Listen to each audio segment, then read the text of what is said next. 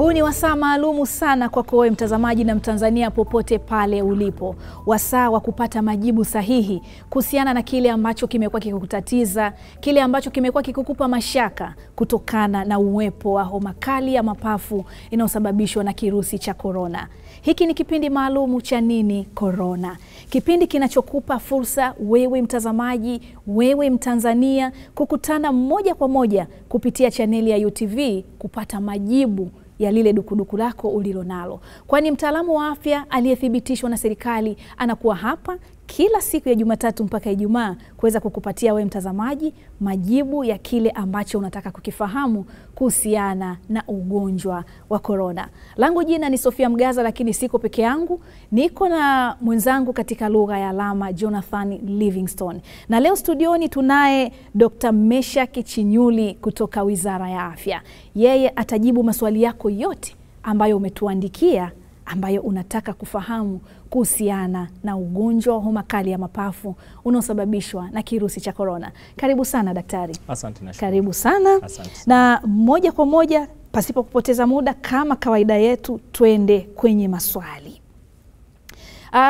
Swali la kwanza linauliza kwamba tunanawa mikono kwa kutumia maji tiririka na sanitizer ni sawa. Dio. Lakini unakuta umeweka hela kwenye pochi. Labda nikaitoa baada ya muda fulani baada ya kuwa nimesha nawa mikono yangu, sawa? Dio. Nikaitoa hiyo pesa. Je, nikiitoa hiyo pesa natakiwa kunawa tena? Asante kwa swali zuri. Katika kutoa kwetu elimu, hasa tunapotoa elimu juu ya hii desturi ya kutakasa mikono yetu, aidha kwa kutumia maji yanayotiririka na sabuni, na tunashauri angalau kwa sekunde 20, lakini vile vile pale tunapotumia sanitizers, tunasema na kusisitiza tufanye hivi mara nyingi iwezekanavyo, mara nyingi kadiri ambavyo inawezekana, tukijua kwamba wakati wowote inawezekana kabisa huyu kirusi tayari yakawa kwenye mikono yako. Lakini vile vile tunaenda mbali zaidi, tunasema nje ya kunawa mikono kwa maji yanayotiririka na sabuni, at least tujenge tabia ya kutopeleka mikono yetu katika maeneo ya uso, kwa maana ya macho, pua na mdomo. Kwa sababu sayansi ya huu ugonjwa inasema huyu kirusi hawezi akaingia kwenye mifumo ya binadamu kupitia ngozi ambayo haina madhara yoyote. Lakini kuna maeneo maalum ambayo anaweza akapita, na maeneo hayo ni pamoja na macho, pua na sehemu ya mdomo. Kwa hiyo tunasema hivi tukijua kwamba katika wakati wowote inawezekana ukawa umenawa mikono au umetumia sanitizer, lakini kunawa mikono na kutumia sanitizer haikupi kinga ya moja kwa moja kwamba huyu kirusi hawezi akakaa kwenye mikono yako tena. Kwa hiyo unapopeleka hii mikono kwenye hayo maeneo niliyoyataja, unaweza ukaathirika. Kwa hiyo tunasema hizi zote tunazozisema lazima tuzitumie zote kwa wakati mmoja. Tunapofanya hivyo, tunaendelea kuongeza ule ufanisi wa kuzuia haya maambukizi. Kwa hiyo nawa mikono mara nyingi iwezekanavyo, tumia sanitizer pale ambapo unakosa maji tiririka na sabuni, lakini vile vile epuka tabia ya kupeleka mikono katika maeneo ya macho, pua na mdomo. Sasa hayo ni maelezo ya jumla. Swali lake la msingi, kwanza pesa ina kirusi cha korona kinaweza kukaa kwenye pesa? Je, ni kila anaposhika pesa lazima sanitize mikono yake au anawe mikono yake? Kisayansi huyu kirusi anaweza akakaa kwenye nyuso za vitu mbalimbali. Anaweza akakaa nje ya mazingira ya ndani ya mwili wa binadamu, akakaa kwenye nyuso za vitu mbalimbali. Kwa hiyo kuna pesa ikiwemo, anaweza akakaa pia kwenye pesa, ingawa wataalamu wa mambo ya pesa wanatuambia kwa kiasi fulani pesa imetengenezewa mazingira ya kutotunza hawa vimelea kwa muda mrefu zaidi. Hiyo ni upande wa pili wa wataalamu wa masuala ya pesa. Na pesa hii inayosemewa ni pesa ya noti au pesa ya sarafu? Pesa ya noti. Lakini sayansi ya ugonjwa inasema kwamba huyu kirusi anaweza akakaa nje ya mazingira ya mwili wa binadamu, kwenye nyuso za vitu mbalimbali, na endapo atapata wasaha wa kuingia kwenye mwili wa binadamu kupitia yale maeneo niliyoyataja, anaweza akashambulia mifumo. Kwa hiyo kwa kirusi kwa namna moja au nyingine anaweza akawepo kwenye pesa. Ndio maana siku hizi tunashauri watoa elimu sasa, kwanza tuepuke kufanya manunuzi ya kutumia pesa. Kwa hiyo tumekuwa tukiwashauri Watanzania wenzetu kama kuna uwezekano wa kufanya manunuzi kwa kupitia miamala ya mitandao. Siku hizi teknolojia ni kubwa, kwa hiyo tunaweza tukatumia simu tukafanya manunuzi kwa kupitia njia za kadi zetu za benki, kadi za benki au njia za internet. hiyo inakuwa inatengeneza angalau auhweni wa kuendelea kumsambaza huyu kirusi kupitia pesa. Sasa kama uwezekano wa kirusi kukaa kwenye pesa upo, swali lake la pili anasema virusi vinakaa muda gani katika pesa? Asante.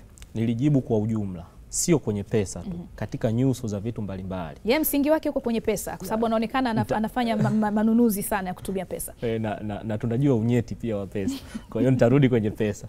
Wataalamu wanasema huyu kirusi anaweza akakaa nje ya mazingira ya binadamu kwa masaa machache mpaka siku kadhaa. Wanasema hivyo kwa sababu kuna sababu nyingine ambazo zinamfanya akae muda mrefu ama akae muda mfupi, na hizo sababu ni kama hali joto. Kwa hiyo inategemea yale mazingira ambapo hicho kitu kipo au huyo kirusi yupo, kuna hali joto ya namna gani, lakini vile vile hali ya unyevu, lakini pia hiyo sehemu aliyokaa kwa maana ya surface, kama yuko kwenye sehemu ya mbao au kama ni sehemu yenye uasili wa bati. Kwa hivi vitu vyote vinakuwa vinategemewa ili kusema sasa huyu kirusi anaweza akakaa kwa muda gani nje ya mazingira ya binadamu. Kwa hiyo wataalamu wanasema ni kati ya masaa machache mpaka siku kadhaa. Au masaa machache hawasemi ni saa ngapi, hawasemi ni siku ngapi. Swali la Angel, pesa yake iko kwenye pochi. Pesa yake iko kwenye pochi, inategemea mazingira ya kwenye pochi kama nilivyosema, kwa sababu kama tunavyojua mazingira yanabadilika sehemu hadi sehemu. Kuna sehemu nyingine zina joto, kuna sehemu nyingine zina baridi na mambo mengine kama hayo. Na nadhani hii ndio sababu ambayo wataalamu sasa hawawezi wakasema moja kwa moja kwamba labda ni masaa mawili, masaa matatu, lakini hii itategemea mahali na wapi ambapo hiyo pesa au hicho kitu kingine kitakuwa kimehifadhiwa. Asante sana. Hilo ni swali kutoka kwa Angel. Alikuwa na dukuduku juu ya namna gani virusi vinakaa katika pesa na vinakaa kwa muda gani. Na sasa tuangalie swali jingine. Hili limeulizwa na mdau kutoka Ngara, Kagera. Anasema itatokea nini ikiwa virusi vya corona vitatengeneza usugu katika mazingira ambayo tunatumia kwenye kunawa mikono kwa maji tiririka pamoja na sabuni au kwa kutumia sanitizer. Sasa sema ikiwa virusi vya COVID-19 watatengeneza usugu wa dawa inayopatikana kwenye sabuni na vitakasa mkono, hasa kwa maji yanayotumiwa kunawishwa kwenye beseni baada ya kunawa, nini kitatokea? Asante sana. Kisayansi ni ngumu sana kutengeneza usugu wa dawa fulani ambayo inatumika nje ya mazingira ya mwili wa binadamu. Lakini vile vile ukitizama ni jinsi gani sasa sabuni, maji yanayotiririka na sabuni yanamshambulia huyu kirusi wa corona, ni ngumu sana kuwa na uwezekano wa kutengeneza huu usugu. Kama ambavyo tunajua huyu kirusi ana sehemu mbili. Kuna sehemu ya nje ambayo tunaiita ukuta wa seli, lakini pia kuna sehemu ya ndani ambayo inabeba vinasaba vya huyu kirusi. Sasa kemikali ambayo inapatikana kwenye sabuni mara zote huwa inaenda kushambulia ukuta wa seli. Ikishambulia ukuta wa seli, moja kwa moja vinasaba vinakuwa vinabaki bila kuwa na kitu ambacho kinaweza kikavihifadhi. Kwa hiyo ni ngumu na haiwezekani kabisa huyu kirusi kuishi akiwa na vinasaba peke yake bila kuwa na ule ukuta wa seli ambao unabeba hivi vinasaba. Kwa hiyo inawezekana likawa ni jambo gumu sana maji tiririka na sabuni yakatengenezewa usugu na huyu kirusi corona. Kwa hiyo Bwana Andy Budi tunamwambia kwamba cha msingi ni kuendelea kunawa mikono kwa maji safi yanayotiririka pamoja na sabuni, na pale ambapo utakuwa hauko katika mazingira ya kupata maji tiririka yaliyo safi pamoja na sabuni, basi tumia vitakasa mikono kama hizo sanitizers ambazo ziko za aina tofauti. Kwa hiyo usipate mashaka kabisa, na yoyote ambaye alikuwa na mashaka juu ya hilo, hakuna uwezekano hata kidogo wa kutengeneza usugu. Sasa tuende kwenye swali jingine. Mdau anauliza kwamba anaitwa Sango Maulidi, kwamba kwa nini kiwango cha joto kinaweza onyesha labda una nyuzi joto 32 au 42 mathalan, sawa, ukirudia kupima tena unakuta nyuzi joto imebadilika. Kwa mfano mimi naweza nikaenda sehemu nikapima nyuzi joto, kwa sababu kuna kile kipimo cha kupimia joto, ukapima nyuzi joto 42, lakini baada ya dakika chache tu ukapima tena ukuta 36. Sasa nauliza kwa nini kumekuwa na haya mabadiliko haya, kwamba mtu ni mmoja anapima ndani ya dakika chache tu lakini matokeo yanakuwa tofauti? Asante sana. Labda nianze kutoa ufafanuzi kidogo kwenye hili swala la nyuzi joto. Tunajua kabisa mwili wa binadamu ukiwa katika utimamu wake, kiwango cha kawaida cha nyuzi joto ni nyuzi za centigrade 36.5 mpaka 37. Hichi ndo kiwango cha kawaida. Kwa hiyo endapo hichi kiwango cha joto kitatoka kwenye hizo nyuzi joto nilizozitaja na kwenda juu ya hapo, lazima kutakuwa kuna tatizo. Na pia nikinukuu alichokisema mzungumzaji, nyuzi joto 42 ni kiwango kikubwa sana cha joto ambacho mwili endapo utakuwa una hicho kiasi cha joto kwa kiasi kikubwa sana, inawezekana kabisa huyu mtu ambaye ana hilo joto asiwepo tena. Sasa kitu ambacho nataka niseme hapa, kuna mambo mawili. Endapo itatokea hali ya ugonjwa kwenye mwili wa binadamu, mara nyingi joto huwa linapanda, na huku kupanda kwa joto ndo ile hali ambayo tunaiita homa. Tunaposema homa ni pale ambapo kiwango cha mwili, kiwango cha joto la mwili wa binadamu kinakuwa kiko juu ya centigrade 37. Huyu mtu ndo anakuwa na homa, na hii huwa inasababishwa na sababu fulani. Kwa hiyo joto litakapokuwa limepanda, lazima kutakuwa kuna sababu. Lakini hii hali ambayo msikilizaji amekuwa anashaka nayo, kwa maana ya kwamba sasa hivi nipime nigundulike nina nyuzi joto 36, baada ya muda kidogo nikaonekana nina nyuzi joto 42, kimfumo na kifiziolojia kwenye mwili wa binadamu haiwezekani. Lakini kitu ambacho inawezekana kikawa kinatokea ni kile kifaa pia ambacho kinaweza kikawa kinatumika wakati wa kupima. Lakini pia hivi vipima joto ambavyo tunavitumia hasa kwenye huu ugonjwa, ambavyo havihusishi kugusa moja kwa moja mwili wa mhusika, endapo hautakitumia kwa usahihi, kiko kwenye nafasi ya kusoma joto la mazingira yanayotuzunguka, tunasema room temperature. Kwa hiyo inawezekana kabisa usipokitumia kwa usahihi, usipokipeleka sehemu ambayo inatakiwa kuwekwa wakati wa kupima hilo joto, kikasoma joto la mazingira ambayo yanakuzunguka na si joto la mgonjwa mwenyewe au yule mtu ambaye umedhamiria kujua joto lake. Sasa changamoto ya hicho kifaa kinachopima joto, tunaona kwamba ili mtu aweze kupima lazima mpimaji akusogelee kabisa hivi akupime. Sasa swali la msingi ni je, huoni kama mtu anayekupima labda anaweza kuwa kwenye riski ya kupata maambukizi, au wewe unayepima ukawa kwenye riski ya kupata maambukizi, kwa sababu kifaa kinakutaka ukisogelee karibu kabisa? Hakuna uwezekano wa kifaa hicho kupima kwa umbali kidogo, angalau hasa kuepusha hizo tahadhari ambazo mtu anaweza akazipata? Tumekuwa tukisema mara zote, kwanza hichi kifaa lazima, kama hakuna mtaalamu, kiweze kutumika na mtu ambaye amepatiwa angalau mafunzo au maelekezo. Na moja kati ya maelekezo ambayo huwa tunawapa ni pamoja na namna gani ambavyo wanaweza wakachukua tahadhari wakati wanaendelea kutumia kile kifaa. Lakini sio maelekezo peke yake, tunasisitiza pia wawe na vifaa kinga, awe na barakoa pamoja na kitu kingine chochote ambacho kinaweza kikawa kinamkinga.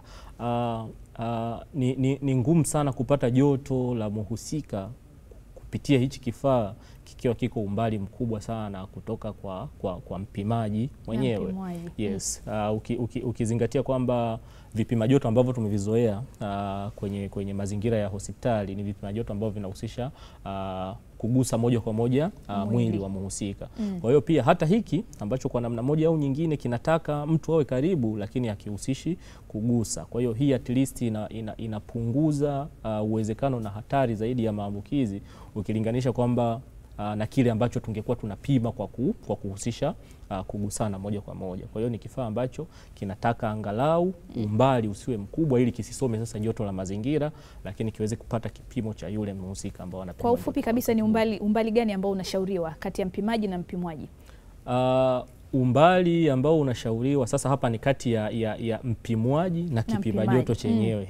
Kwa sababu mpimaji anaweza akawa mbali zaidi akasogeza mkono wake kwa ajili ya kupata ule umbali wa mtu ambapo yupo. Kwa hiyo wanashauri angalau sentimita 30 zinaweza zikatoa yale majibu ambayo tunatarajia kuyapata. Sentimita 30 ni urefu wa rula. Aha, asante sana. Na sasa tuende kwa Bwana Daudi. Anauliza kwamba hivi ni kweli korona inaweza kuambukiza kwa njia ya manii? Asante sana. Mpaka sasa hivi taarifa tulizonazo, huu ugonjwa wa korona unaambukizwa kwa njia kuu 2 mpaka 3. Njia ya kwanza ni kupitia majimaji ambayo yanatoka kwenye mfumo wa upumuaji wa muathirika pale anapopiga chafya au anapokohoa. Na tunasema haya majimaji yanaweza yakaenda mpaka umbali wa mita 1 kutoka kwa muathirika. Kwa hiyo endapo kutakuwa kuna mtu ambaye yuko kati ya huu umbali anaweza moja kwa moja akapata haya maambukizi ya moja kwa moja. Lakini njia ya pili tunasema kwamba hawa virusi wanaweza wakakaa kwenye mazingira ya nje ya mwili wa binadamu.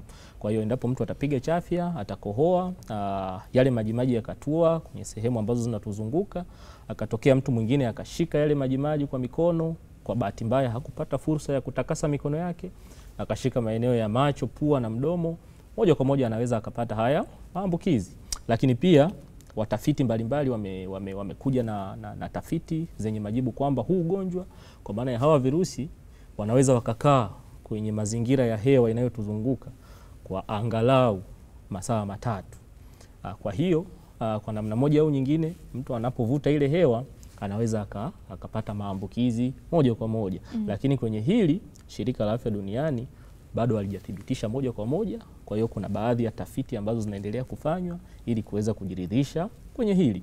Lakini pia tafiti nyingine nyingi zinaendelea kuona sasa kama huu ugonjwa unaambukizwa kwa njia nyingine, kama ambavyo tumekuwa tukiona. Wengine wanadhani labda unaweza kutoka kwa mama kwenda kwa mtoto, lakini kama swali la ndugu yangu hapa anasema, je, unaweza ukaambukizwa kwa njia ya kujamiiana na mambo kama hayo. Lakini mpaka sasa hivi hizo njia 3 ndo zimethibitika angalau kisayansi kwamba zinaweza zikaambukiza huu ugonjwa wa COVID-19.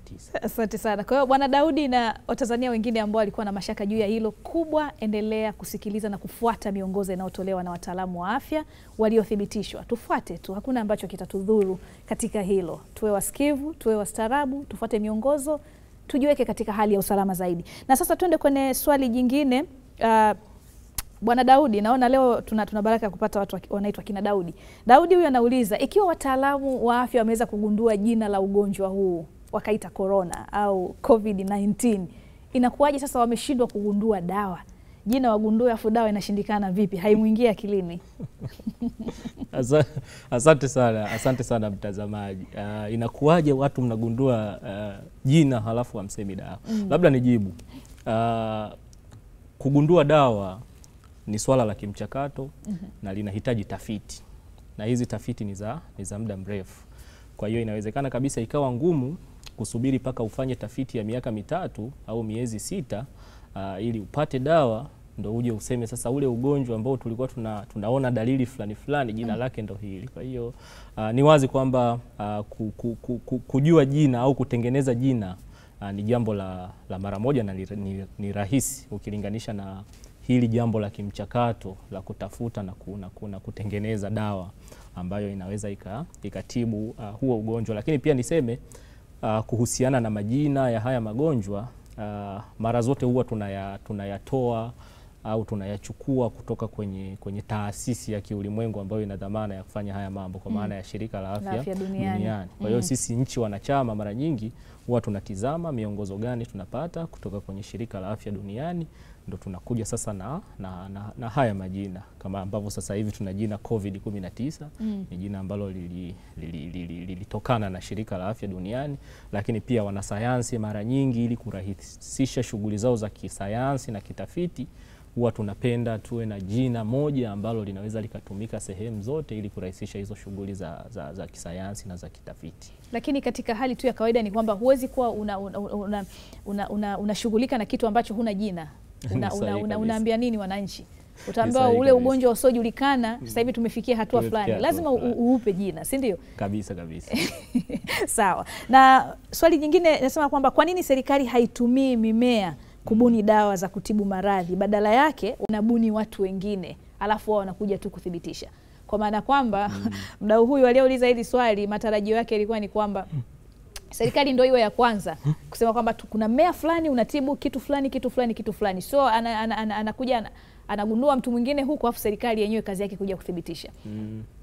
Asante. Labda tu kwa taarifa, kuna taasisi mbalimbali za kiserikali sasa hivi zimekuwa zikitoka na dawa mbalimbali ambazo zinatokana na mimea ambazo kwa namna moja au nyingine zimekuwa sasa hivi ziko kwenye hatua za utafiti za kuhakikisha kwamba tunapata suluhu ya hili tatizo la COVID-19. Kwa hiyo tuna taasisi nyingi, kwa mfano taasisi yetu ya utafiti wa magonjwa ya binadamu NIMRI, sasa hivi kuna dawa ambayo wanayo. na tumekuwa tukishirikiana na watafiti hao wanaisha dawalishe. Kwa hiyo tuna dawalishe ambazo zinatoka ndani kabisa ya taasisi zetu za kiserikali, lakini vile vile tuna taasisi ya tiba asili ya chuo kikuu cha Muhimbili, pia wana dawa ambayo kwa namna moja au nyingine inapunguza makali na zile dalili za COVID-19.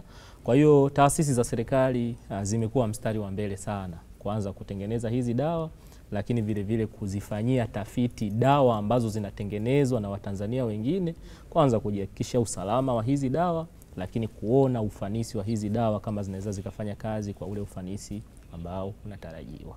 Yeah. Okay, ni sawa kabisa. Sasa tukiangalia dhana nzima sasa ya virusi hivi vya corona, toka vimeingia mpaka sasa hivi, cases ambazo zimekuwa zikiripotiwa, wagonjwa, watu waliofariki bahati mbaya. Sasa kwa maelezo yako na ukiwa ni mtaalamu wa afya, kati ya kundi la wanawake na kundi la wanaume, ni kundi gani ambalo liko katika hatari zaidi? Asante. Tafiti zimekuwa zikionyesha, takwimu katika mataifa mbalimbali, hata takwimu za Shirika la Afya Duniani zimekuwa zikionyesha kwamba wanaoathirika na wanaofariki dunia wengi ni kundi la wanaume. Lakini watafiti sasa wamekuwa wakiendelea kutafiti katika upande wa kisayansi, lakini katika upande wa sababu nyingine za kijamii. Kwa hiyo kwenye upande wa kisayansi bado hakuna ushahidi wa moja kwa moja ambao tunaweza tukasema kwa sababu hii ndio inaowafanya wanaume wanakuwa wanaathirika sana ukilinganisha na jinsia ya kike. Lakini kijamii wachambuzi wanasema kwamba inawezekana asili ya kazi ambazo zinafanywa na haya makundi mawili zinalifanya kundi moja linakuwa liko kwenye hatari zaidi ukilinganisha na kundi nyingine. Ukizingatia kazi za wanaume ni kazi za kutoka, changamana kule, kufanya hivi na kufanya vile, ukilinganisha na kazi nyingi za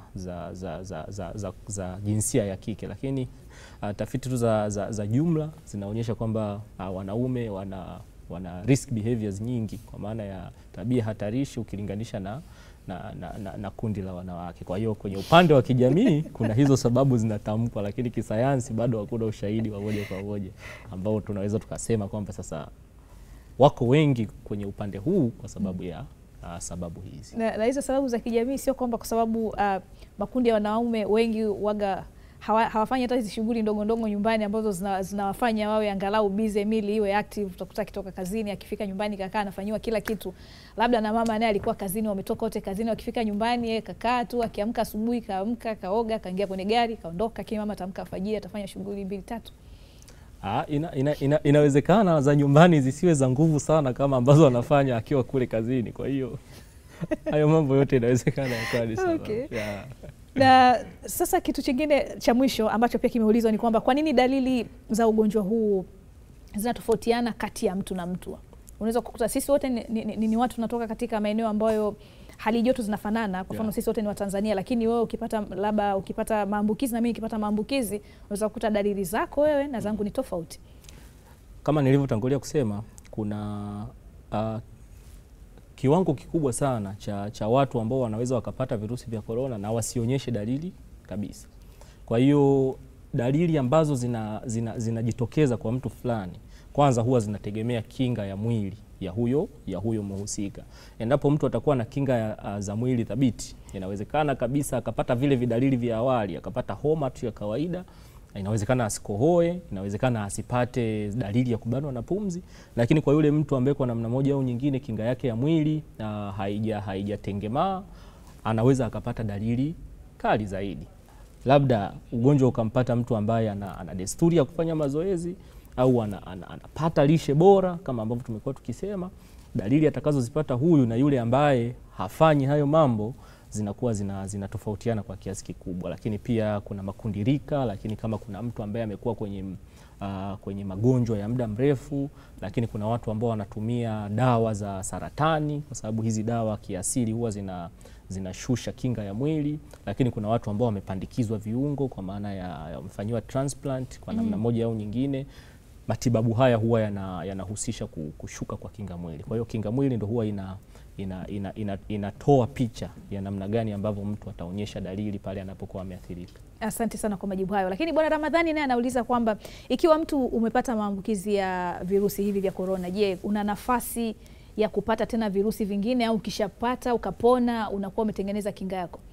Tafiti zinaonyesha kuna 14% ya visa vya kupata tena haya maambukizi. Kwa hiyo kati ya watu 100 ambao wanaweza wakawa wamepata huu ugonjwa wa COVID-19 na wakapatiwa tiba wakapona, kati ya watu 100 watu 14 wanaweza wakapata tena huu ugonjwa. Kwa hiyo mara nyingi tukisema hivyo huwa tunaendelea kutoa elimu na kusisitiza kwamba hata yule aliyetoka kwenye kituo cha tiba akatibiwa akapona, anaporudi kwenye jamii lazima aendelee kuchukua hatua, ahakikishe kwamba anakata ule mzunguko wa maambukizi na anakuwa yuko kwenye nafasi ya kupata maambukizi mapya, kwa sababu unaweza ukapata maambukizi na ukapata tena pale ambapo utakuwa kwenye nafasi ya kuambukizwa, tofauti na magonjwa mengine ambayo tumekuwa tumezoea kuyasikia. Mtu anapopata maambukizi kwa mara ya kwanza hayuko kwenye nafasi ya kuathirika tena. Na Mwaibaja anauliza kwamba ikiwa mtu ana maambukizi au ana ugonjwa wa TB na ana kikohozi kikali sana. Sasa anapovaa barakoa wakati akikohoa, vile virusi haviwezi kupenya kwenye barakoa na kwenda kwa watu wengine na hivyo kuweza kuwaambukiza. Na kama sio, je, akivaa barakoa vipi mfumo wake wa upumuaji, kwa sababu tayari ana tatizo la kifua, ana tatizo la TB na vitu vya namna hiyo? Asante. Kwanza, mantiki ya kuvaa barakoa ni pamoja na kuzuia vimelea kutoka kwenye mfumo wa upumuaji wa muathirika kwenda kwa watu wanaomzunguka. Kwa hiyo ni mantiki moja ya kuvaa barakoa. Sasa uwezekano wa hawa vimelea kutoka kwenye barakoa na kwenda nje utategemea kwanza na vitu mbalimbali. Kwanza aina ya barakoa ambao wameivaa, lakini kwa kiasi kikubwa sana hivi vimelea vitaenda moja kwa moja nje endapo mtu hana barakoa, lakini at least vinaweza vikapunguzwa kwa kiasi fulani kama mtu amevaa barakoa. Na swali la pili alilouliza kuhusiana na swala la upumuaji, ni kweli kabisa, mtu unapokuwa umevaa barakoa kwa namna moja au nyingine hautakuwa na ile hali ya upumuaji ya kawaida, na ndio maana tumekuwa tukiendelea kutoa elimu hasa kwa Watanzania ambao wanatengeneza barakoa katika mazingira ya nyumbani, lakini kwa wajasiriamali ambao tumekuwa tukiwaona wakitengeneza hizi barakoa, tumekuwa tukitoa elimu angalau sasa kutumia material ya pamba kutengeneza hizi barakoa, kwa sababu kwa namna moja au nyingine hii material inawezesha kubadilishana kwa ile hewa inayotoka ndani ya mfumo na ile hewa ambayo mtu unatakiwa kuipata kutoka nje, na si vinginevyo, kwa sababu kuna baadhi ya material ambayo ukitumia inawezekana kabisa yasikupe nafasi ya kupumua. Lakini kwa hizi barakoa ambazo zinatengenezwa viwandani, kuna namna ambavyo zimetengenezewa mazingira ambayo yanaruhusu sasa kubadilishana kwa hewa inayotoka ndani na inayotarajia kuingia ndani. Kwa hiyo barakoa zinazosisitizwa hizi za mpira si salama sana kuzitumia. Bora kutumia hizi za cotton au pamba kama ulivyosema. Material ambayo inashauriwa kwa barakoa ambazo zinatengenezwa katika mazingira ya nyumbani, kwa maana ya hizi za kushona, tunashauri sana zitumiwe na material ya pamba na angalau ziwe na tabaka kuanzia 2. Sasa ili kile ambacho ameuliza mtazamaji hapo, inawezekana ukakohoa wale vimelea wakaenda nje, kukiwa na tabaka 2 angalau zinaweza zikasaidia kupunguza kile kiasi cha vimelea ambao watakuwa wanatoka nje ya mazingira ya.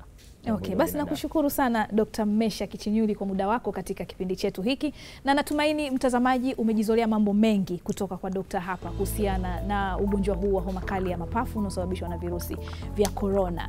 Bado naendelea kukusitiza kwamba kama una swali, una maoni, una chochote ambacho kinakutatiza kuhusiana na ugonjwa huu wa corona, tafadhali tutumie na sisi hapa tutakupa majibu, kwa sababu hiki kipindi ni cha kwako na kipo kwa ajili ya kutoa hofu yoyote ile ambayo uko nayo kuhusiana na ugonjwa huu. Mimi ni Sofia Mgaza, lakini mwenzangu katika lugha ya alama ni Jonathan Livingstone. Tunakuaga kwa wakati huu mpaka wakati mwingine. Kwa heri.